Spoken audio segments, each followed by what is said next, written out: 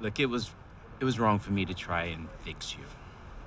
I'm really sorry about that. Well, I guess it was just you trying to help in your own stupid way. The truth is, you don't need fixing. You're perfect just the way you are. I really mean it. And I'm not saying that just because I'm your uncle. I appreciate it. It's just you have no idea what it's like to be a teenage girl and have to deal with all this stuff. You're right, I don't. But I do know what it's like to be an uncle who would do anything to help his niece when she's hurting.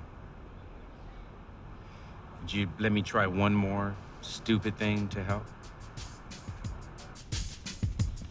Go ahead, open it.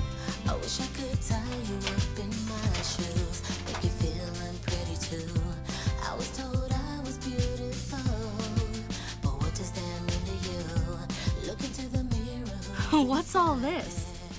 You had a bunch of pictures in there that showed how you wanted the world to see you. I'm showing you how the world does see you, as a smart, amazing, driven young woman who kicks all kinds of ass. That was a really cool day. Are you kidding me? The first female football player in the history of William Penn? That was the best day.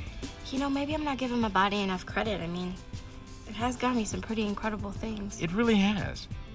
And that's a beautiful thing. Thanks, Uncle Jay. Growing up can be hard. You spend so much time trying to be someone you're not, you often lose sight of who you really are.